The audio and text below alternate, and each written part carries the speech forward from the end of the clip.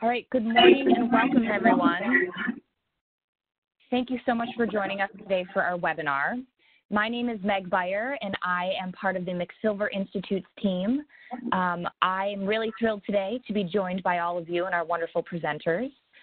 For the first in our TTAC webinar series, a three-part series, an introduction to infant and early childhood mental health concepts and practices. As I said, my name is Meg. I'm the Assistant Director of Strategic Operations at the McSilver Institute for Poverty Policy and Research. And McSilver is one of the partners for the TTAC project, and I'm really thrilled to be with everyone this morning on today's webinar. Before we get started, just a few logistics about today's webinar.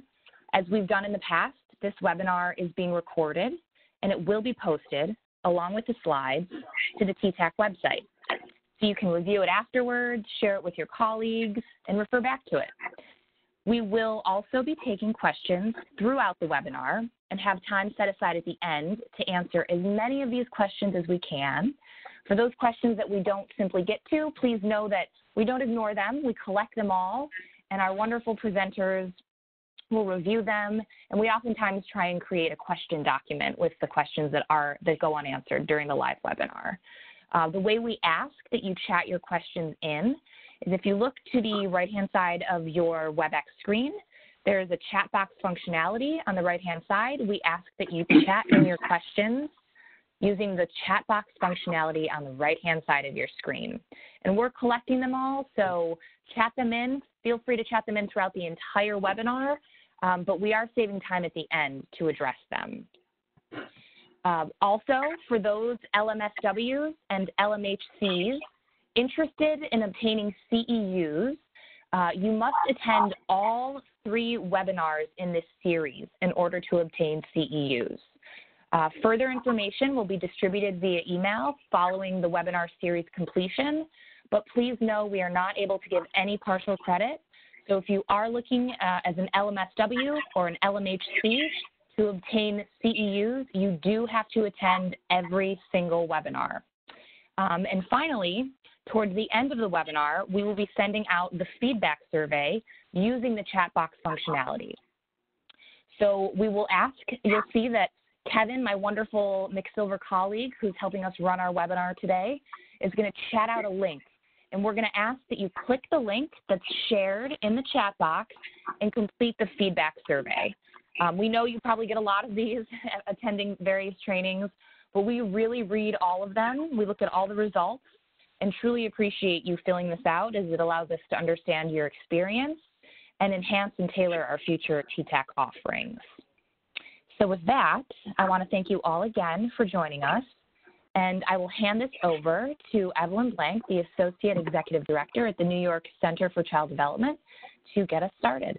Evelyn? Good morning, and thank you, Meg. Can you hear me?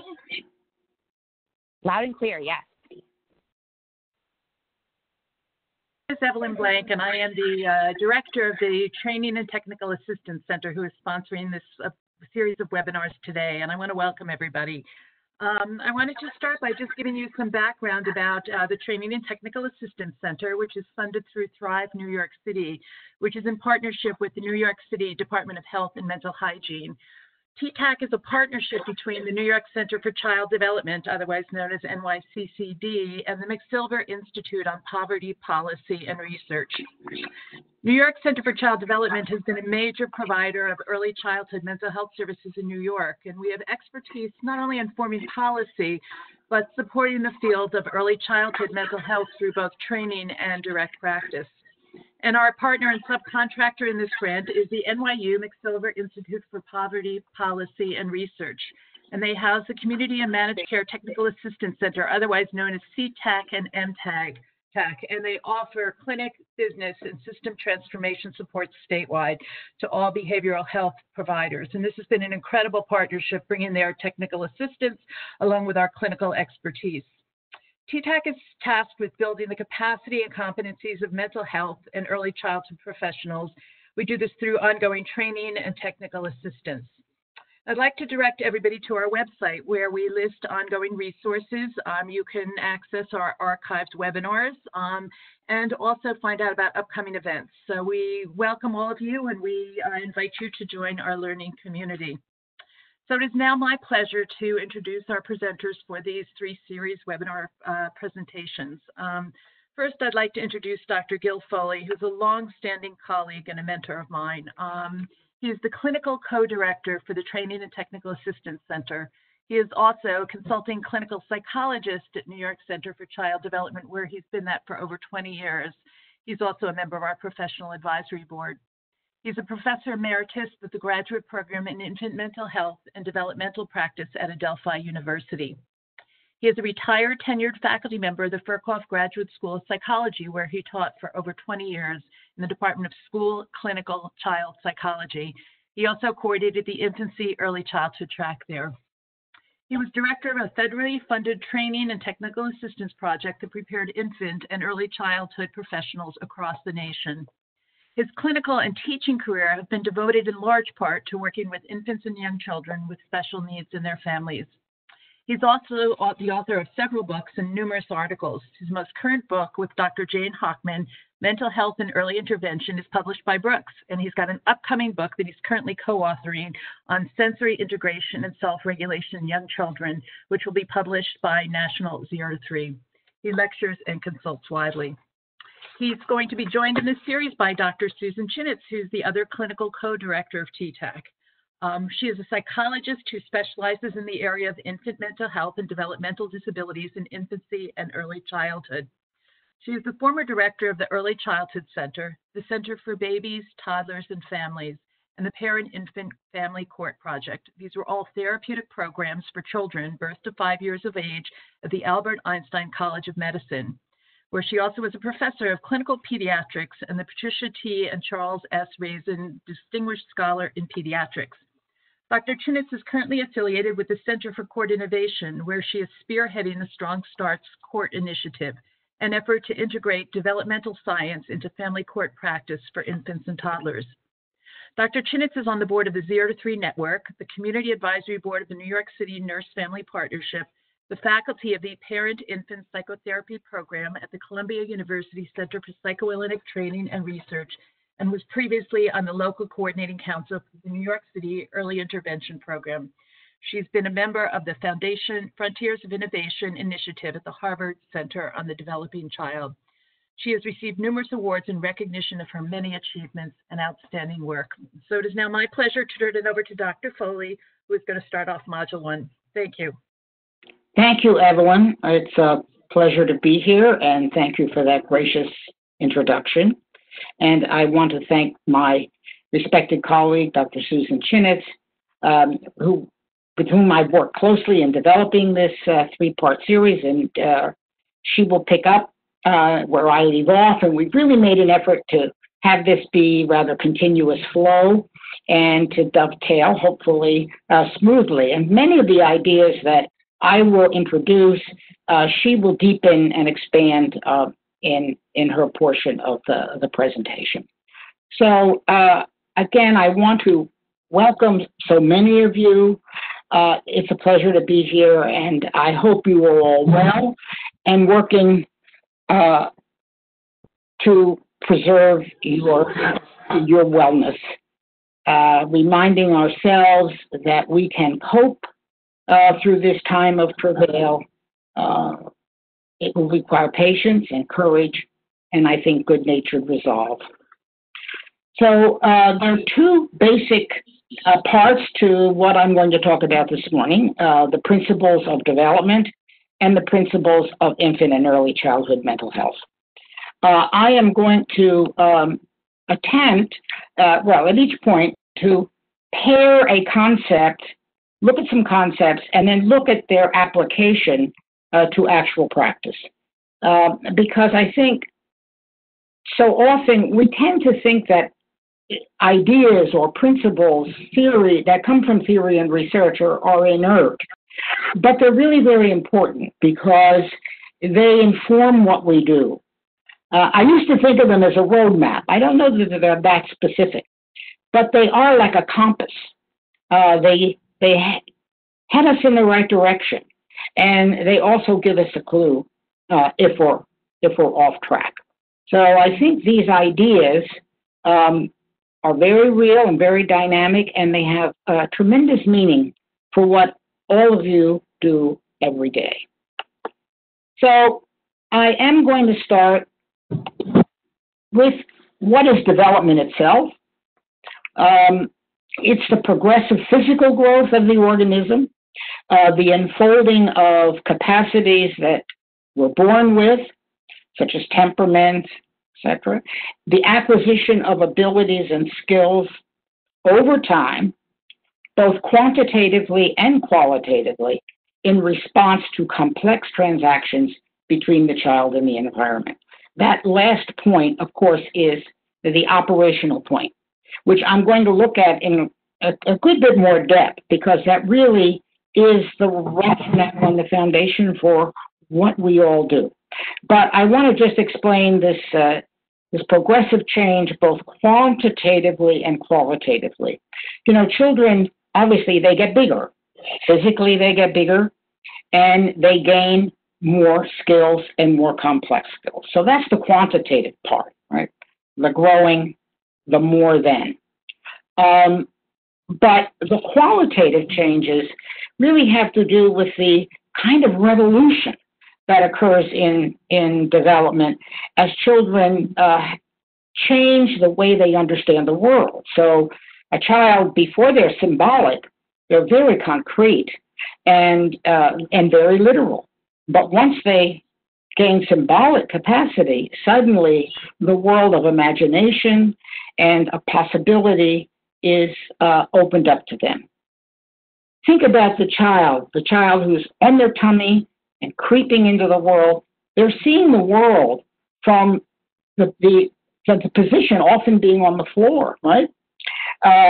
But when they get upright, suddenly they see the world in a dramatically new way. It's a perceptual revolution. So that's what we mean by qualitative changes. So it's not only getting bigger, it's not only getting more, but it's really this dramatic change in the way the perception of the world changes. But I want to focus now on that very important operative concept that development progresses in a gene-environment interplay and is largely experience-dependent. You know, we now know that it's certainly not nature and nurture, or nurture. It's nature and nurture together. They are co-determinants of development. And experience is absolutely essential for gene realization. You know, we used to have this idea that we had a kind of internal time clock that was genetically programmed. And when the alarm went off, so to speak, we would talk or we'd get upright. We now know that those skills don't happen just by the unfolding of genes themselves, that those genes become unlocked and become realized because of experience, because of the relationships and the stimulus nurturance of the world. So if I can use a simple analogy, you know, the acorn contains the potential to become a mighty oak, but it doesn't realize that potential without rain, without sun, without nutrition from the soil. So it is together, nature and nurture, that is critical. And we know now that heredity is not an unmodifiable determinant, but again, rather gene expression can be altered. We can change. And I would add to that, not only genetic and hereditary factors can be changed, but even biology. Biology is not a destiny. And what I mean by that, many of the children we deal with have had biological insults, and yet we now know that they can grow and change in very dramatic ways. I think also culture has to be always woven into this formula, because culture also is a powerful and pervasive shaping force. It changes and determines many aspects, for example, of child rearing, of nurturance, expectations, and so on and so forth. While I won't be talking so much about cultural factors. I just want us all to keep in mind that we must understand cultural differences and we must respect them because they're powerful determinants. So with those two ideas, let's look a little bit of how nature and nurture come together. Now, I've given some examples here, and I may not go over all of them because I really wanted to talk a little bit about stories. I wanted to talk about real people in my life who have experienced transformative events in their life because of this tremendous interplay of nature and nurture. So I want to introduce you to Maureen. I met Maureen when she was about 3 years old. She was born premature, and she had a bleed, and consequently developed spastic diplegia, meaning that two of her limbs, her legs, because of the impact of the bleed, had increased muscle tone and clearly might interfere with her capacity to ever be mobile.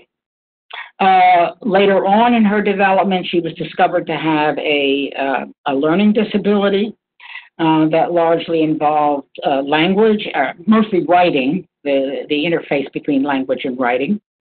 And both of these significantly impacted her life.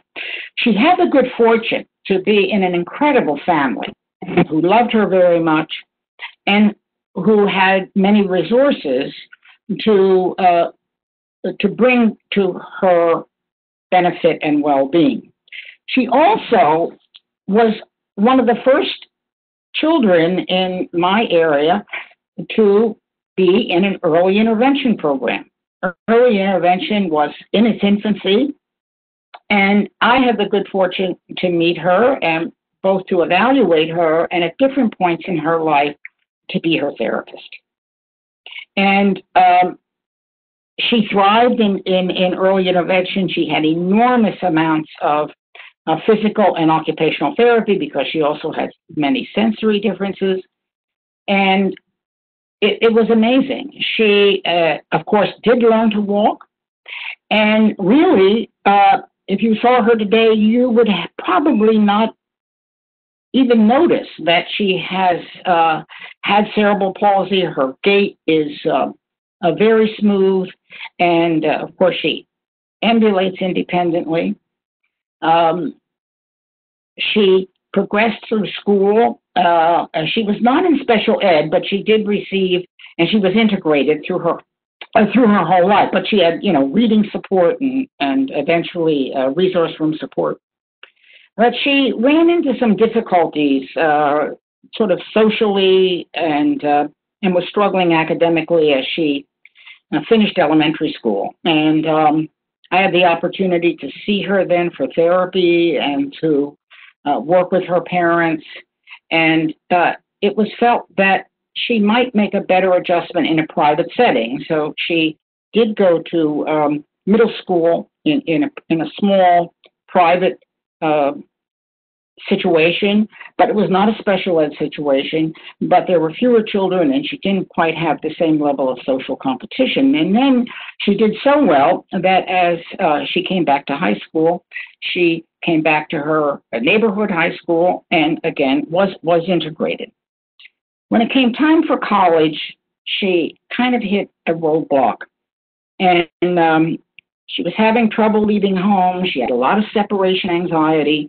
She wanted to go to a local college and live at home, and her parents felt that the separation would be enormously helpful for her. So I had the opportunity at that point to see her in some therapy to help her with her anxiety and to help her to imagine herself in these settings and to build her sense of confidence. She went off to college. Yes, she had resource room support there. There was a lot of help, but she graduated quite successfully. She moved back home. As you might expect, she was trained in early childhood special ed. You know, many of us come to this work for reasons of our own. And she got a job first as a preschool teacher, and eventually she became a supervisor in the early intervention program. But she kind of hit another wall. And she was living at home, and again, she wanted to move out, and her parents felt it was important for her to be launched. But again, she faced the same issue of confidence and anxiety, and she now comes back to therapy, and we worked together for 5 years, and over that time, she was able to leave home. She established a life of herself, and then her social life became an issue. She, of course, imagined herself wanting to be married, and she thought that would never be in her future. She was very shy. She had very little experience with men. She had a lot of sensory issues, which she thought would complicate sexuality. With the help of a wonderful female gynecologist, she was able to explore some of those areas. And again, hopefully through treatment, she was able to gain confidence and move forward. And it turns out she met a wonderful young physician. They married, and she now has 2 wonderful children. So it's an amazingly powerful story. And, you know, it also speaks to the environment, and it speaks to how biology in this case was not destiny, and how we went from the diagnosably disabled to the imperceptibly disabled through the impact of family, of relationships, and of the environment, and of the kind of work you do every day. So you bring these opportunities to children and families so that genetics and biology do not have to be destiny. Now, I can tell you many more stories, but for the sake of time, I'm going to move on. I do want to just point out to you my second point, that we know experiencing positive childhood relationships has a great deal of power, but there's been a wonderful new piece of research that just came out in the Journal of the American Medical Association in 2019 that really looked at a very large sample of individuals in the state of Wisconsin. Now, of course, it was retrospective research and it was subjective, but they found that those individuals in the sample who had and could remember having positive childhood experiences, which were defined in very specific ways, even in the face of adverse childhood experiences, these positive experiences, mostly relational experiences, actually were a kind of protective factor and significantly reduced the chances of them experiencing depression and other mental health factors in life.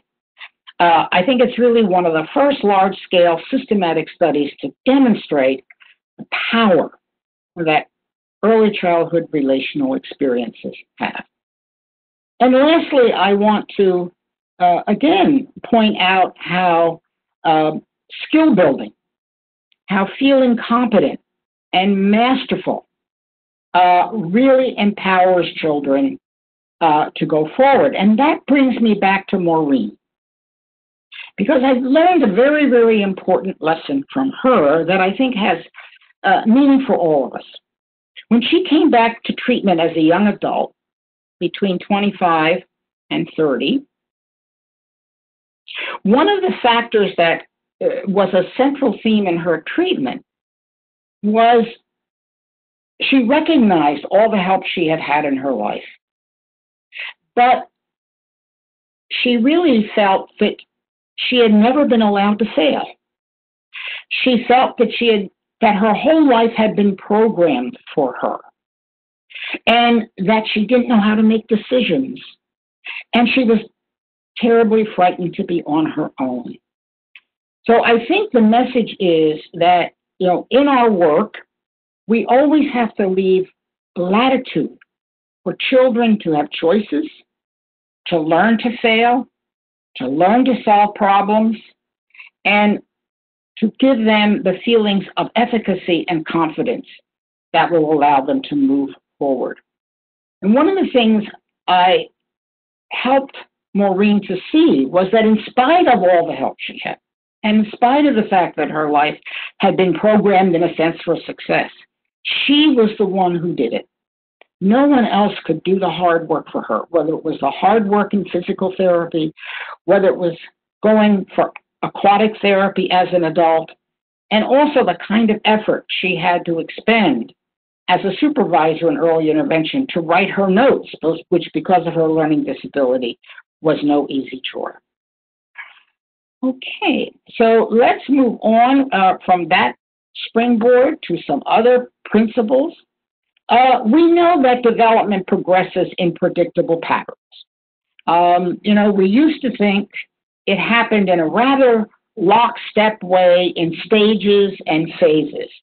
That model is not nearly so much in vogue today because the research really suggests that development is much more plastic, much more flexible, so that ideas about pathways of development or dynamic systems or even chaos theory become frameworks in which we think about development.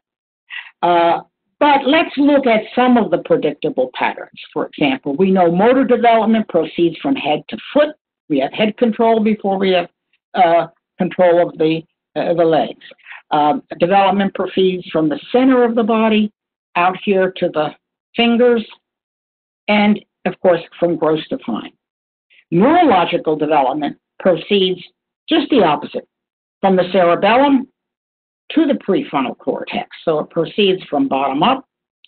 And developmental patterns include going from undifferentiated to discrete, self-centered to other-centered, and concrete to abstract. So let's look at how these principles may help us in our work. So let's say, for example, a child who's having some fine motor challenges. I think so often we want to go right there to the hands, hand over hand. But this principle of the way motor development occurs gives us another clue. It says we might want to look at how stable the child is at the center of the body or the shoulder girdle first, because if they're not stable, we're going to have the extremities be challenged. For example, this idea of starting with the concrete and going to the more abstract. We know, for example, or how brain development occurs from bottom up. We know when we're working on regulation, we often need to start with sensory co-regulation before we can promote self-regulation top-down through executive functions or cognitive inhibition or planning and sequence. So this gives us an idea about where to start and directions in which we can begin to sequentially move our treatment. We know, again, development progresses toward greater differentiation and complexity with capacities for abstraction, symbolization, and skill refinement.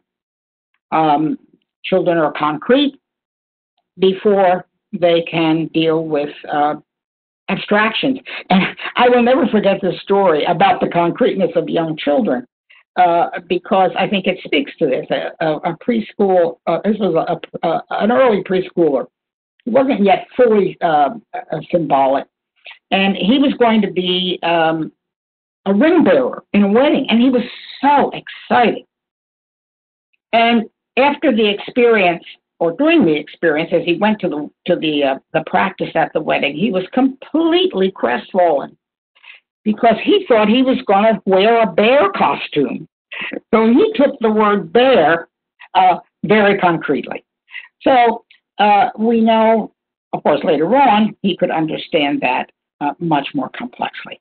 We also know that higher level skills or complex skills tend to be organized around elements of earlier or simpler skills. And of course, this is really the rationale for working developmentally, because we know if a child has too many holes in their early development, it's going to be harder for them to meaningfully develop higher level skills. Now, we also know that development is not a continuous, even progression, that it goes in spurts and plateaus and even regressions. And regressions often serve to mobilize growth because we fall back to spring forward. Now I'm going to look at some applications of these principles in our work. So when we think about concrete to abstract, we know in our teaching, we really need to use tangible references, concrete three-dimensional objects, before or in conjunction with pictures or words. Right? I think too often we move too quickly to pictures. Children still need to hold the object, see it, move it. And Sally Province used to say the child has to heft the object to know it, meaning they have to get feedback through muscles and joints. We know, for example, often we use too much language in working with very young children, and we're always frequently apt to say first. A teaching strategy of touching, getting the child's attention, demonstrating, and then adding the words may, in many cases, be much more applicable. We teach from self-centered to other-centered. Children use their body, first of all, as their reality. So for a young child, tall is taller than they are. Farther is farther than they can reach. Children need to experience me and mine before they can begin to share. Again, the idea that we work on lower level skills and they inform higher level skills.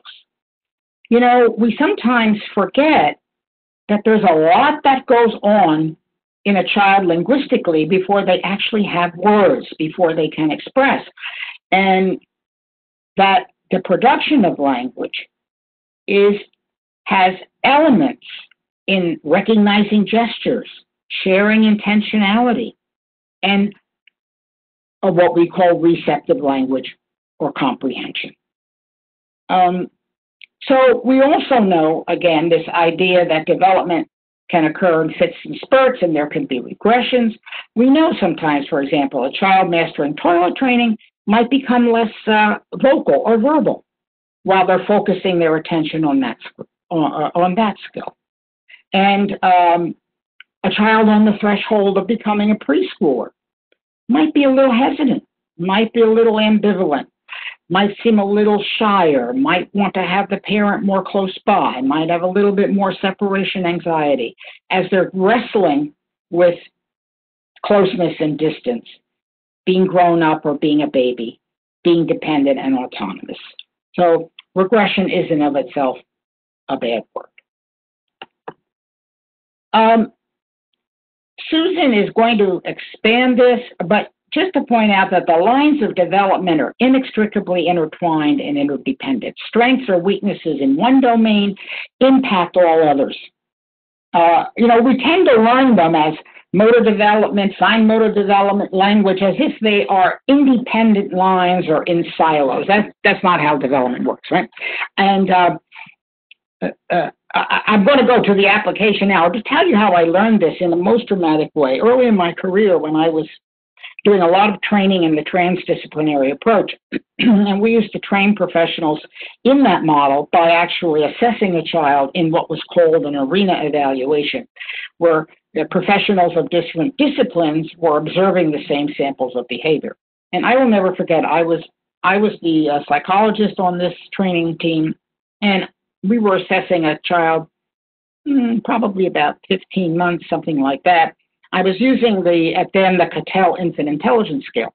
And one of the items, a little sadistic item, you stimulate the child with a sweet toy, and get them interested in it, and then you would put a glass barrier in front of it. Now, obviously, you wanted to get a sense of the child's frustration tolerance, their capacity for persistence, but obviously you wanted to see if they could solve the problem, right?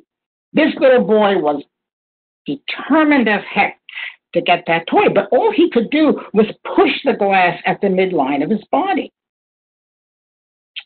my PT colleague in the arena realized that this child was not very stable at the center of the body, nor at the hips, and he couldn't laterally flex, because to get around the glass, you have to shift your weight and reach around it.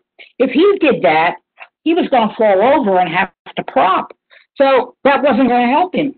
She came over and gave him a little stability at the hips, and you know what? He reached right around and got the toy. I learned in a very dramatic way that this was not a cognitive problem. This was a motor problem interfering with and compromising this child's cognitive capacities. We also know that development is both continuous and discontinuous. And what we mean by that is that, yes, early experience does impact future development, but not exclusively. You know, we used to believe that what happened in the first 5 years of life determined who you were going to be. It was kind of all finished. We know that really is not true. Yes, early experience does cast a shadow, but there can be dramatic shifts in development, growths and changes in the course of development, for better or for worse, in the face of new experience. So we know a great deal more about neuroplasticity and the capacity for change, just as I told you in the case of Maureen. So again, I did give you an example of the idea of multiple developments, but again, another example. We know as children begin to leave the nest and they go out into the world to explore, which is absolutely essential to learning, that exploration is best promoted from a secure base. You know, if they know they have someone there who loves them and cares about them, they can manage their anxiety much better, and they're much more confident to leave that nest. And then when they get a little anxious when they're out in the world, and they can come back and be reassured, refueled, they're ready to go out into the world. So here again, you see an emotional milestone, a secure attachment, really serves as an important catalyst for the ability to learn. We again must be attentive to posture and stability. That was very much in this example, and of course that's what I'm saying here.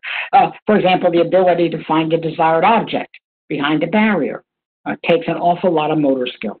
So we have to always think about working in an integrated fashion, thinking about how what's happening in here is influencing that. And if something's weak here, how it might compromise that.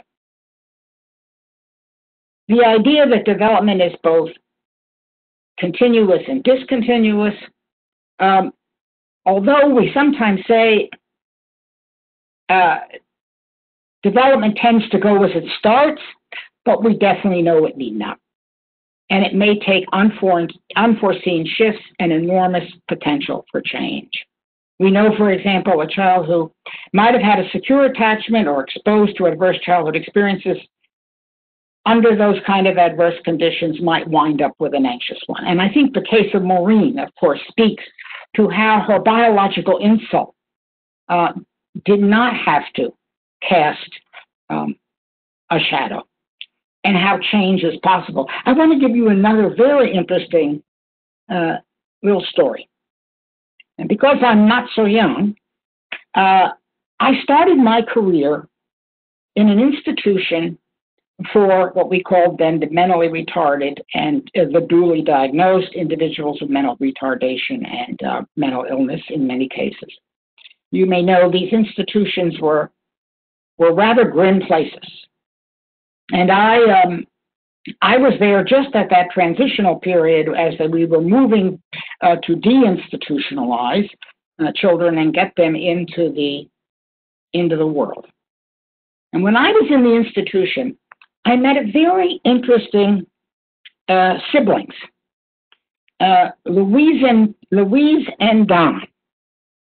Louise and Donna were Siamese twins, and they had been born conjoined at the temporal lobe, and at that period of time, they could not be separated.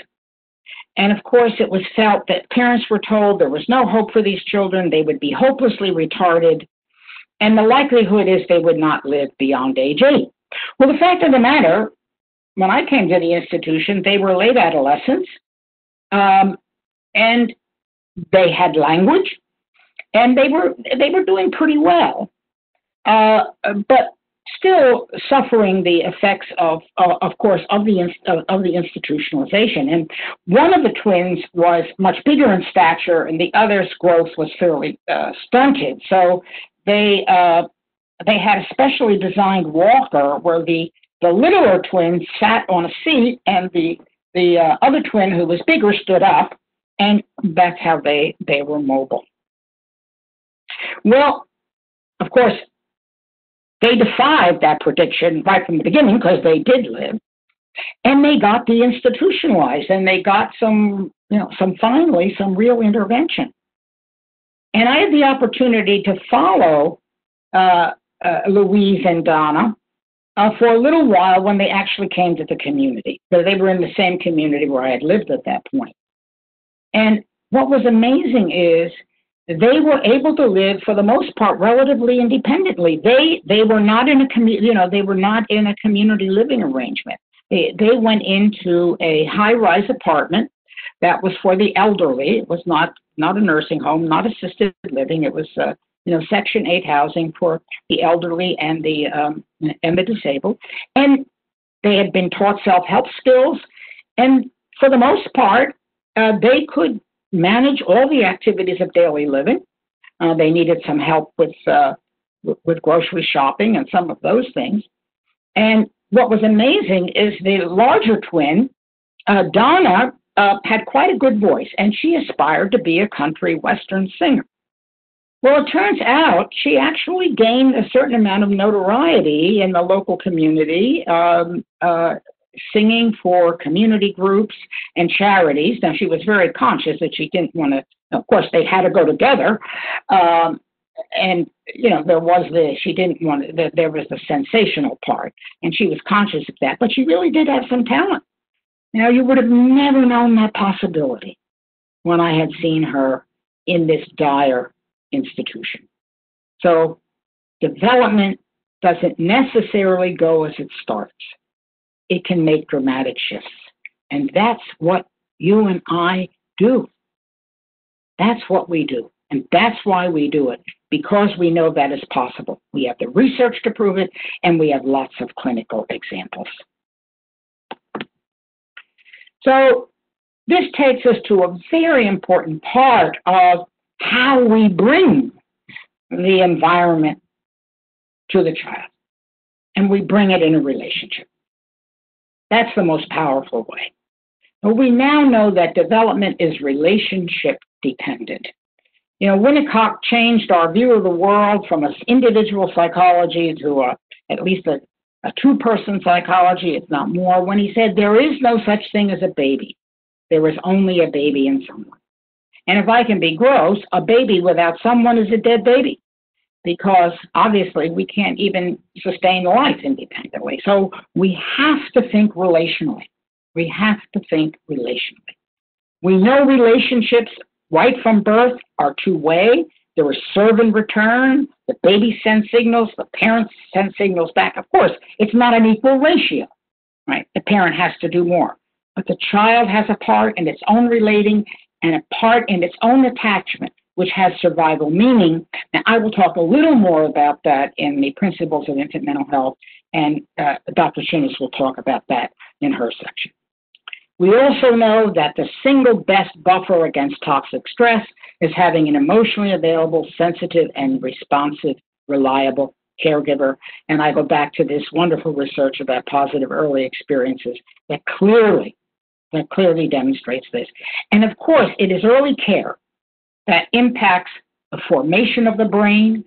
We know it isn't just a matter of character or personality. The early experience impacts biology and also epigenetics, in the sense that the fullness of gene expression can only occur in the context of relationships and an enriched environment.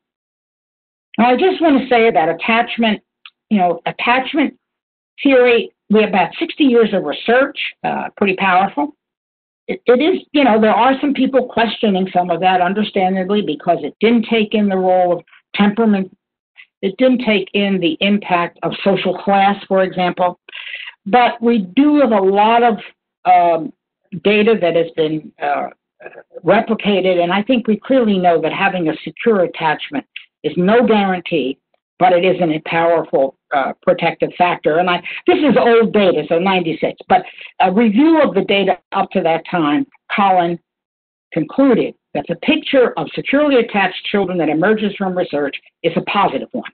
They appear curious, self-confident about managing cognitive tasks, and persistent in the face of frustration and cooperative. So it is through relationships that we have attachment. So what does this mean? This means that everything we do needs to be relationship-based. We must build positive relationships, of course, with parents and with children, and that is foundational for all teaching and therapy. We must be fully available, sensitive, attuned, and responsive. We have to provide consistent, predictable, and reliable care, even when our clients may not be so reliable. It's important for us to keep appointments, to respond contingently. Provide an unconditional positive regard, even when the child's not behaving as we might like, or the parent isn't responding as we want. We have to try to hold them as basically people who have potential. We presume potential. We must presume potential because that, I think, is in fact the truth. We promote play, and we foster schedules and routines that nurture a sense of security. I just want to point out, too, the physical care of the child is a powerful medium for intimacy, sensory experience, psychosocial development, and learning. So how important it is for us to promote physical caregiving as a developmental opportunity. You know, physical caregiving, bathing, dressing, feeding, toileting. Sometimes they seem menial and we get kind of routinized, but those are magical moments. Those are magical moments for serve and return, magical moments to be intimate, magical moments to give the child lots of sensory experience, magical moments to talk. And that's what we mean by relationship-based. We know parenthood is a developmental process, and I think sometimes we tend to forget that.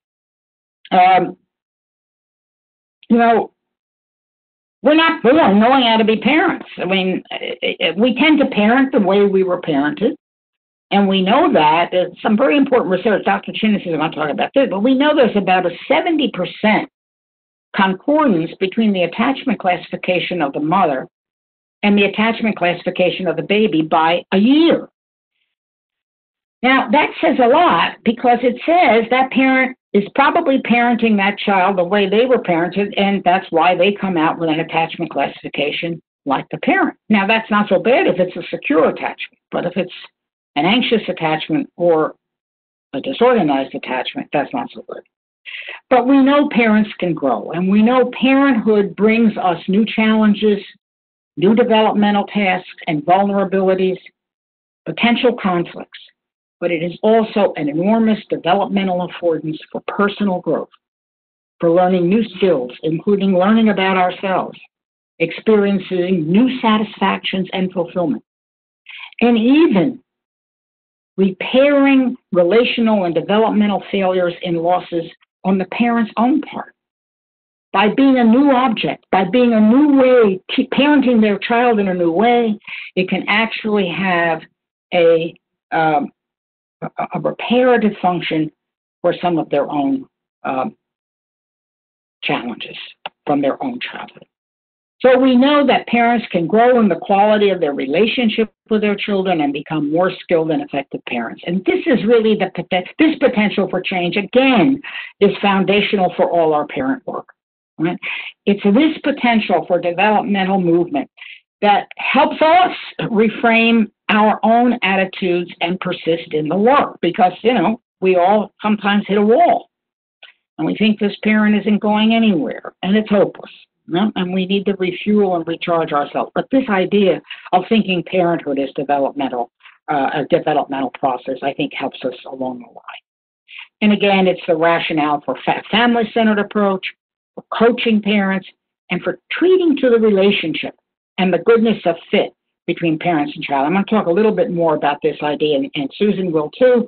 I'll talk about it in the principles of infant mental health. But we treat to the dyad and what goes on between.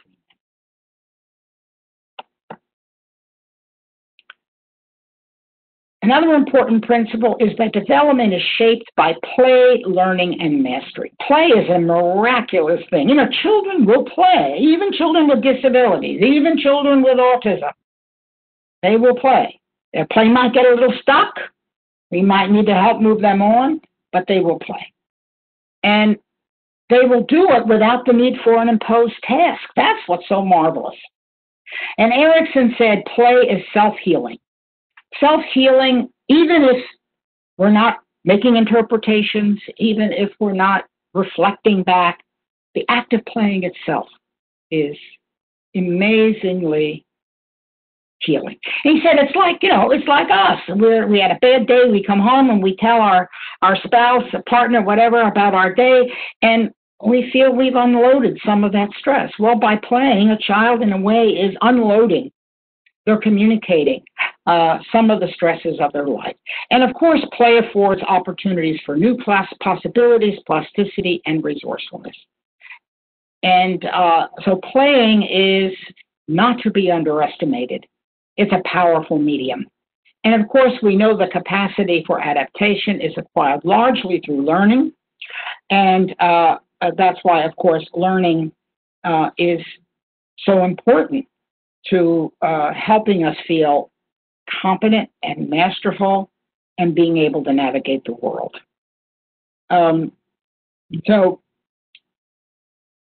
it's so sad when individuals haven't had the opportunity to learn, And that was something that I learned firsthand by being in these institutions. You know, many of those individuals in those days in institutions really shouldn't have been there. Now, I'm not blaming that generation. They were doing the best they could. And these, you know, given what they believed, given what knowledge they had, given what testing instruments they had, it has to be put in historical context. But I remember Dorothy. Dorothy was, I met her, she was probably in her late 30s. She was kind of a robust, pleasant, likable. She did have some language skills, but they were pretty limited. And in many ways, her development was pretty much childlike. But she had never had alone. She had been placed in the institution when she was about 18 because her mother had been pimping her out, and she was arrested for prostitution. And in those days, if she had a measured IQ then, that was really just in the low average range. I mean, she wasn't even in the level of being what we used to call them mentally retarded. But often in those days, rather than putting these individuals in jail, they would put them in an institution, which I think was possibly a more horrible outcome than had they gone to jail, because you never got out of these institutions. And Dorothy was trapped in that institution where she spent days in a day room and was not learning. And I tested her as an adult. And of course, by that time, she was coming out with an IQ that was in the moderately retarded range. So here's someone who went in the low average range and came out in the moderately retarded range because she had never had the opportunity to play and to learn and to master. And that brings me to an amazing study that we sometimes forget. It was done by two psychologists by the name of Skeel and Dye. And it was done in the 1930s. And it had kind of disappeared in the literature. And Sam Kirk kind of revived it and made us look at it again, and actually went back and looked at some of the individuals who studied. Some say it actually was one of the powerful impetus for early intervention becoming a legal reality. Let me just quickly tell you about Skeel and Dye. So we probably couldn't do this today, but it was done in Iowa in the 1930s, and he took two institutions, an institution for children who had been parents had died, and they came into institutional care, like a children's home, and an institution for the mentally retarded. They were both on it was one of these. In those days, often you had all your institutions on one park-like setting. So he didn't believe the idea then that IQ was immutable, because we did believe that then. It was a given, biologically determined quantity of capacity, and it didn't change. He didn't believe it. So he got the county the county officials at the time to agree to do a radical experiment. And it was interesting. It was in Iowa. A lot of these guys in those days were farmers. I think they knew something about behavior and behavior change by watching animals. He said, "Listen, let me take 13 of these babies who are coming into the institution, who already have IQs that are being measured in the mentally retarded range. Let's take 13 of them and give them an opportunity to play every day with the adult mentally retarded women in the institution. Just play with them," because he knew in that orphanage, they were not getting handled. They were not getting stimulated. And he said, let's look at those 13 kids, and let's look at another sample of 13 kids in the orphanage who came in with IQs in the normal range, and let's see what happens. You know what he found? That the kids who had the experience of every day getting to play with these adult women, mentally retarded, but play nonetheless, their IQs went up at the end of the study. And the babies who entered the orphanage functioning within normal limits, what happened to them? Their IQs went down. It was a very, very dramatic study. And, they presented their research, and they were highly challenged. People said that they fudged it because the prevailing belief was that you couldn't change IQ. In fact, they really were on the threshold of early intervention, and it was very important. Sadly, it happened just on the cusp of World War II, and then Skeel went to the service. He was in the war, and sadly, because of the very negative experience he had professionally, when he came out of the war, he chose another professional route. So, back to early experience. And we also know that individual differences are more the norm than the exception. Every child is entitled to look different, and there's a wide range of variance under the umbrella of the range of what we would call typical.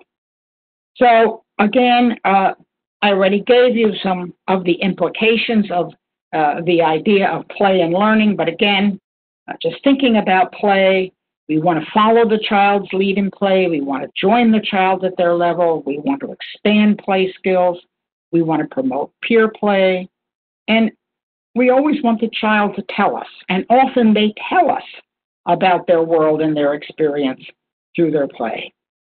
And of course, I like to think of play as a dress rehearsal for life, right? In play, children imagine themselves to be doctors, lawyers, Indian chiefs, right? And Erickson put it this way: that play encourages imaginative anticipation of future roles played out with toys and costumes in tales and games. From the point of view of learning, a big part of our job is to consider what experiences are appropriate for a particular child, with what frequency, with what dose, and timing, and the timing to facilitate learning, and recognize that children, for example, with different temperamental styles are entitled to behave very differently. Right? For example, when we say, get your bodies quiet and calm, get regulated, right? A feisty child's body in a regulated state is entitled to look a little bit different than a slow to warm up child. So I'm just going to pull these principles together because we have a good bit to do. Nature and nurture are co-determinants of development, and development is largely experience dependent. Development progresses in predictable patterns, not necessarily lockstep, stage and phase, and if you miss this stage, then you won't do that stage. Much more flexible, but still predictable patterns. Higher, more complex skills are synthesized out of the components of lower level skills. There is a certain accumulative dimension to development. The lines of development are intimately and inextricably interlaced and interrelated in an interdependent fashion. Development is relationship dependent. Parenthood is a developmental process. Development is both continuous and discontinuous. Plasticity is normative. Development is shaped by play, learning, and mastery, and individual differences are more the norm than the expectation. So building on these fundamental principles, I'd like to move now to infant and early childhood mental health and some of these important principles. So what is infant mental health? Infant mental health is a body of knowledge, practices, and strategies derived from multiple disciplines, because it's cross-disciplinary, relationally framed again, and aimed to promote optimal social, emotional development in infants and young children, to prevent developmental derailment, and to intervene and nurture development back into within the range of mental health when it has gone off task. So, two definitions from important organizations. 0 to 3 defines infant mental health as the developing capacity of the child from birth to 3 to experience, regulate, and express emotions, form close and secure interpersonal relationships, and explore the environment and learn, all in the context of family, community, and cultural expectations for young children. Infant mental health is synonymous with healthy social emotional development, and that's why next time we're going to climb the social emotional developmental ladder.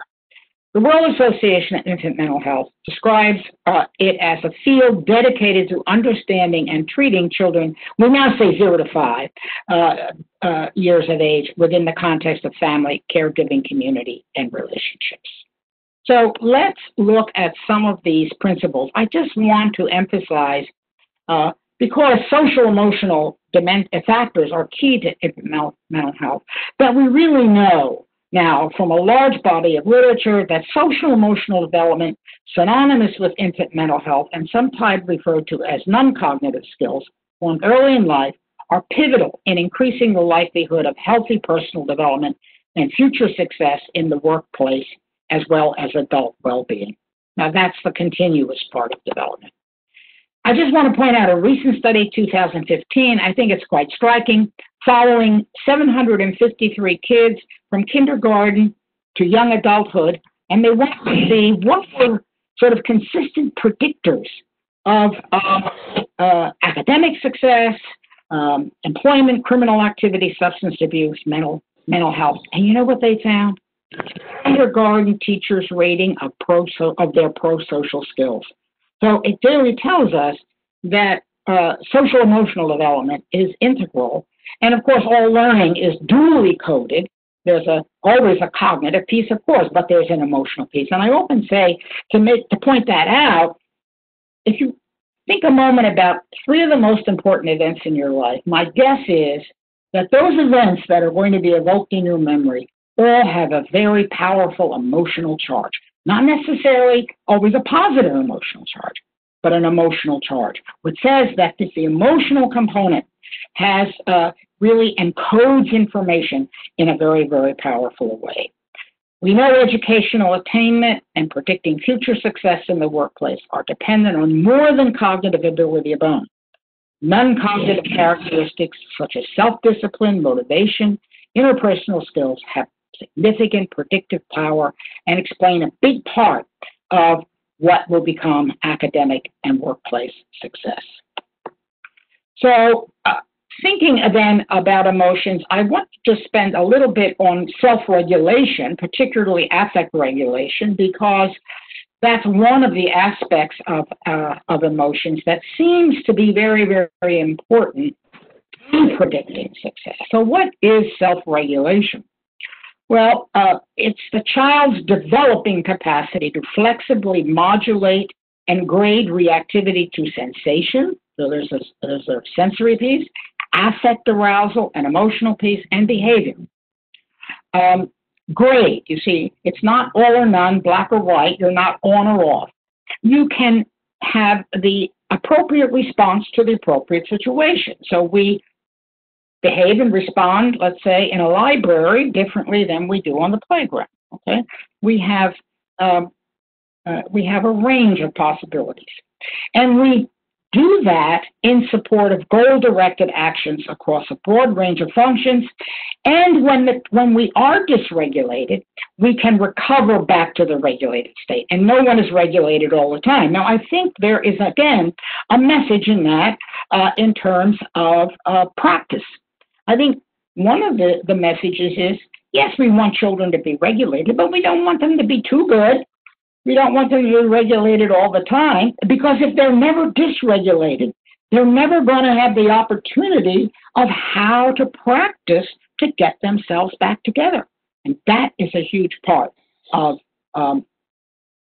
self-regulation. When we think of regulation, it too, like everything else, is a developmental process. And it tends to go in three basic chunks. Early on, it's external regulation. You know, the parent has to pretty much regulate the infant. Now, they can do some state regulation, of course, but we know they can't even regulate their own temperature, right? We have to bundle them up, keep them warm. We have to help them stay content, right? So it's pretty much from the outside. That gives way during, into the preschool years, up to through toddlerhood, what we call mutual or co-regulation, right? Where we give the child incrementally more opportunity to get themselves regulated. And then from about 2 years on, there's still lots of co-regulation, but it moves incrementally toward self-regulation, so that by about by about really more like 5, the child now can start to use executive functions or top-down means to self-regulate. Again, just as we said in development, infant and early childhood mental health is relationship-based both in concept and practice. And attachment is a core concept. Susan will be going into that more. At the heart, attachment has survival meaning. And I'm going to paraphrase Bowlby, who's the father of attachment theory. He used to say, there's nothing, it's common sense. If you're in a dangerous situation, right? Let's say your car, you're on a road, you have a flat tire, it's late at night, that's a dangerous situation. Well, let's think of infancy. Relatively speaking, infancy is a dangerous situation because the child is so helpless. So you're in this dangerous situation, your chances of survival are vastly increased if you're with a responsive, reliable, and competent companion than if you're alone. That is the common sense definition of attachment, why it's so important. We know it has various parts. Attachment behaviors are what we know babies do. These are inborn: face gazing, social smiling, sucking. These are evolutionarily determined. But at this point in evolution, we think their power is that they're signals, and they bring a caregiver into proximity, because proximity is the important part, closeness, for protection and security. And infants are active participants in their attachment, largely through serve and return. But attachment itself is an enduring emotional tie to a particular individual. And I want to emphasize a particular individual. The attachment to one significant person, adult caregiver, can be different from another. So we have to understand attachment to each particular individual. We now know children, of course, can have more than one attachment figure. The research suggests, however, that they tend to organize themselves somewhat in a hierarchical fashion, so that there's sort of always some primary person at the top. Remember, we talked before that the attachment figure serves as a secure base, this emotional anchor for the child to learn and explore. And the infant develops a sense of what is expected and what is possible in relationships by being in a relationship. And Bowlby called this our internal working model, largely unconscious, but it's the kind of expectations and the kinds of anticipatory feelings we have. So if we anticipate, for example, that we're going to be abandoned, that we might play that out based on this internal working model. Or if we think we have to be totally self-sufficient, we may get on a trajectory of becoming a loner and feeling like we can never depend on others. So the early expectations grow out of our real relationship with those very important people in our lives. Again, relationship is core. The application of this, and I'm going to quote my mentor, Sally Provins, in a sense is, don't just do something, stand there and pay attention. Meaning being emotionally available, listening carefully with full attention, but not always feeling compelled to act.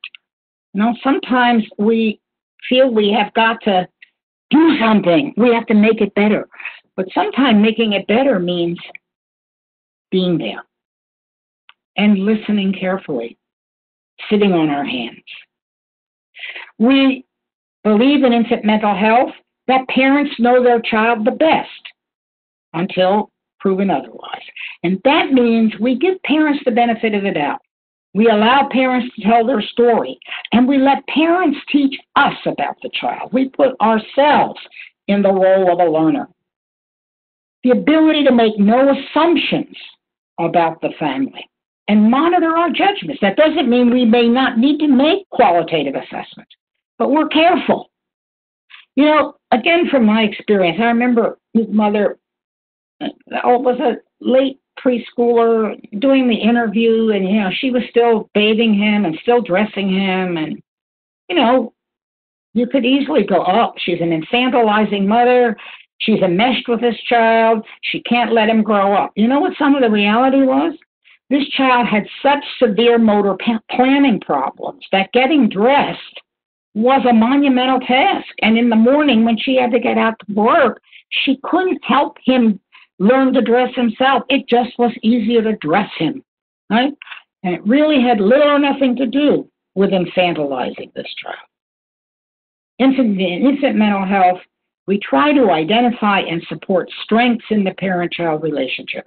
It is strength-based, remembering that parenthood is a developmental process. We treat not to two individuals, but we treat to the relationship. We treat to what goes on, what we call that zone of goodness of fit between a parent and child. You know? So the parent who has unrealistic expectations, who has developmentally appropriate expectations given where the child is, or maybe where the child is given their disability. We try to get them on track. We try to get them so they're not two ships passing in the night, so they can connect. This is what we impart, what we by goodness of fit. We, of course, attempt to address the concerns of parents, impart skills, and to support their capacity to develop as parents. And we want to feel with the parents and the child. And remember, sometimes parents may be grieving the loss of the child they wish to have. That is all part of what it means to be relationship-based.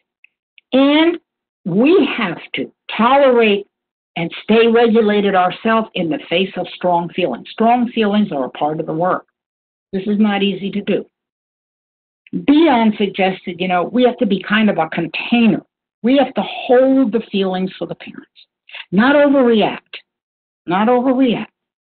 Because by not overreacting, by holding the feelings and co-regulating the parent, we're saying to the parent that strong feelings do not have to destroy you or destroy me.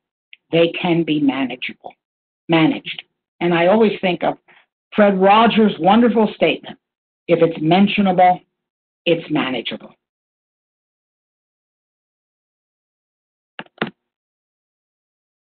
We want to maintain an optimal professional distance, neither so close as to distort our judgment or compromise the self-sufficiency of the family, nor so distant as to be or to prevent us from having empathic support. So, of course, we need professional boundaries. Without it, we could not do the work. We'd be eaten alive. And there are times we have to be able to, we need to make hard decisions, reporting a family to ACS, giving families bad news. This does require professional boundaries, but it's not an absolute boundary. I mean, it has a boundary with some latitude. Sometimes we're a little closer, we hold the parent more, we support more, and other times when the parent is beginning to exercise self-sufficiency, we move back and we give them a chance. So think of that professional boundary as having a little bit of elasticity. And we recognize that the way we relate and treat the parent and child has the power to shape the way the parents treat and relate to their own children. We call this parallel process. We can be very powerful models. We treat the parent with respect and dignity. There's a better chance that parent's going to treat their child with respect and dignity. Jerry Paul, another important figure in our field, said, "Do unto others as you would have others do unto others." So there's kind of a chain, right? And we can get the chain going. It's like a positive side of the slippery slope. It's the positive side of climbing the slope, and it's very important. And we also need to recognize and decode how the past can be reenacted in the present relationship between the parent and child. Now, Susan's going to talk more about this, but this is the concept of the ghost in the nursery. That sometimes unfinished business from the parent's own past can get reenacted with the child. Right? Because, as much as we know babies tell us, there's a lot they don't tell us. And so we fill in the blanks. And sometimes we fill in the blanks from our own past experiences, sometimes not so good ones. So we want to understand how forces out of awareness impact the present. And Selma Freiberg called this the ghost in the nursery. And Susan will be talking a little more about that, so I won't go more, but that is a key concept. What are the attributes the parent has for their baby? Really important to keep your ears attuned. Is this baby an angel? Is this baby a blessing? Is this baby a devil? Is this baby greedy? Is this baby just like that his father who abandoned me? So what does the parent attribute to that baby? What attributes? And that can also give us clues as to what ghost may or may not be up to. And lastly, infant and early childhood mental health is reflective practice, which we hopefully refine through reflective supervision. Reflective practice means that we try to do our work mindfully. We try not to give the knee-jerk response.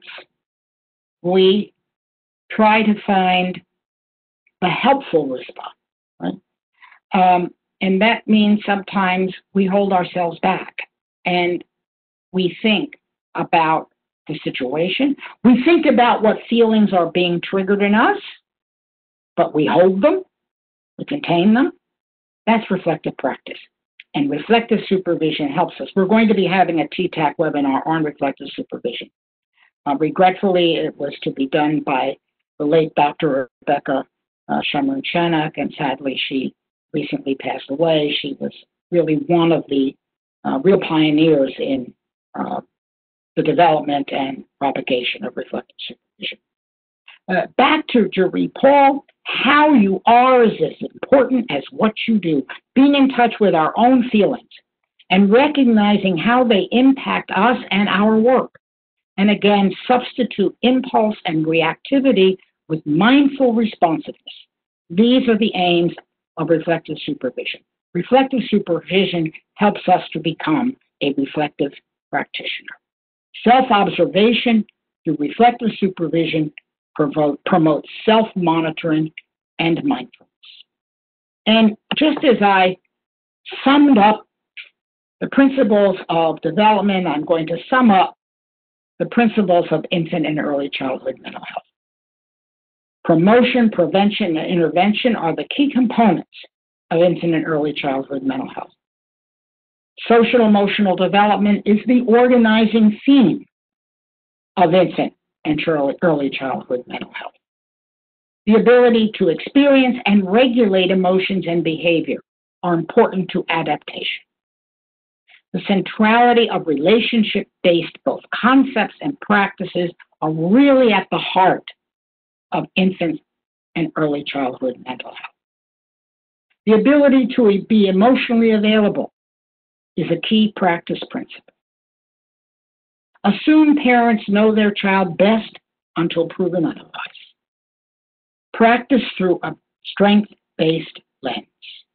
Treat not just to the parent and the child, but to what goes on between them, that zone of goodness of them.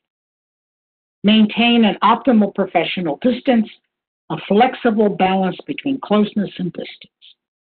Remember that parallel process, do unto others as others would do unto others, is one of our most powerful therapeutic tools. Be attuned to how the past colors the present, how forces outside of awareness can impact behavior in the present, the ghosts in the nursery. Exercise reflective practice and participate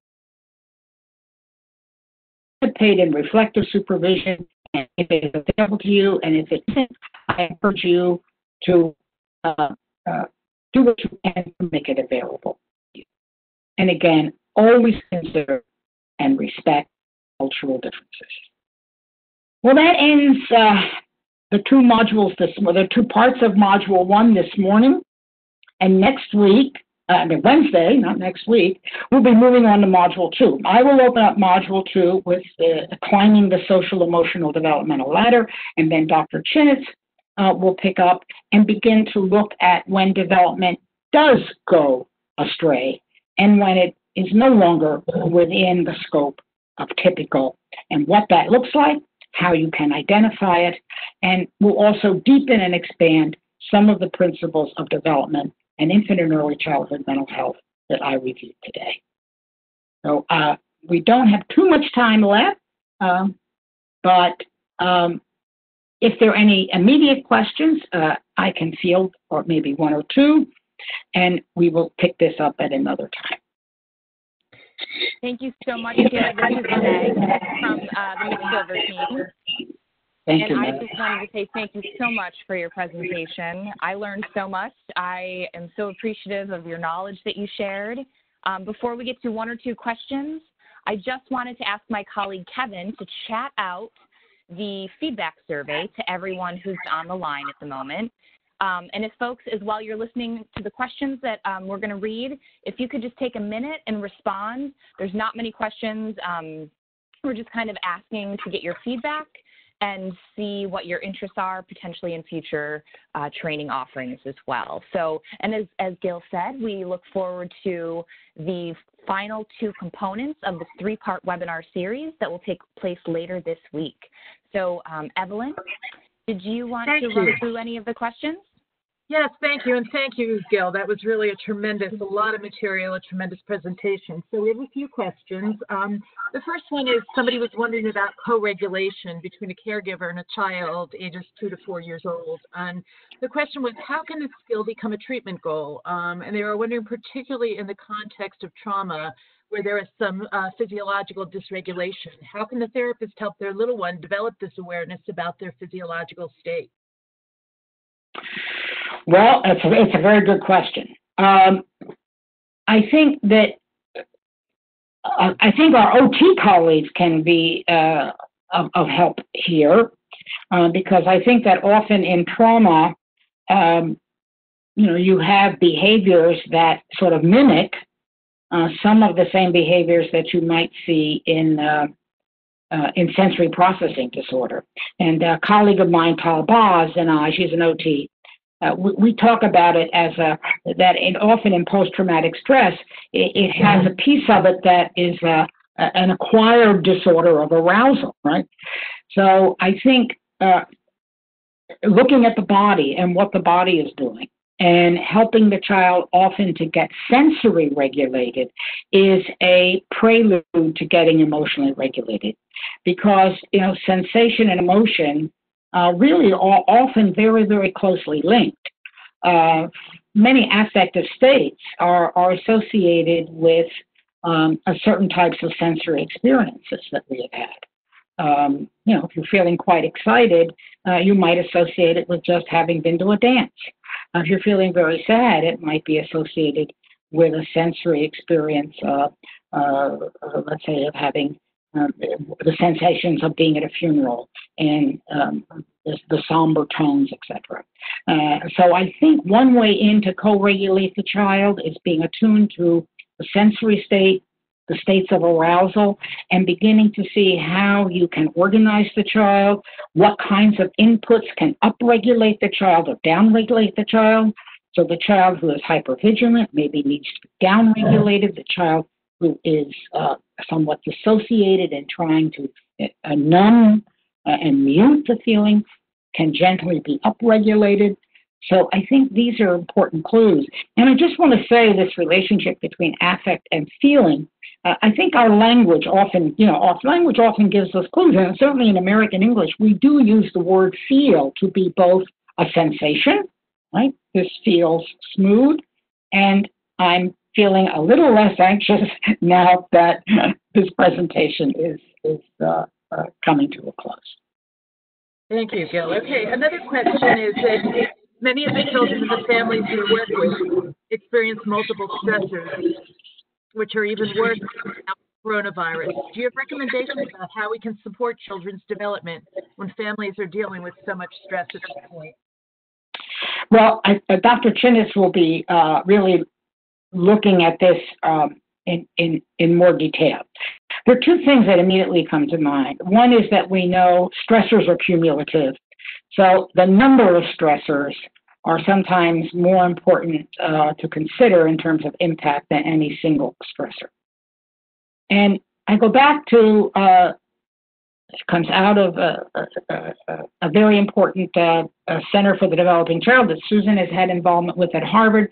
The single best buffer for toxic and excessive stress is having an emotionally available, reliable, sensitive, and responsive caregiver. So we're back to the relationship. And I think part of our job is to hold and nurture the parent so that they can be that kind of sensitive, responsive, and reliable parent to the child. And particularly in a time like this, I think we all need to be held, right? And also recognize that certainly some degree of anxiety and disquiet is also normal at a time like this, for example. So I think we also have to differentiate what is average expectable reactivity to a stressor and what is, begins to move out of the range of mental health. So we're at I really want to thank you, Gil, for such a wonderful presentation. There are a few more questions, and we will respond to people who have submitted them. Some of them are around attachment and how a child being removed from a parent or foster care is impacted by that. This is a real area of Dr. Chinitz's expertise, and one that we will absolutely be covering in the following webinars. So please do complete the survey. I thank everybody for joining us today. Thank you, Gil, for a wonderful and really rich presentation, and we look forward to seeing you in the next two modules. So thank you all. Thank you.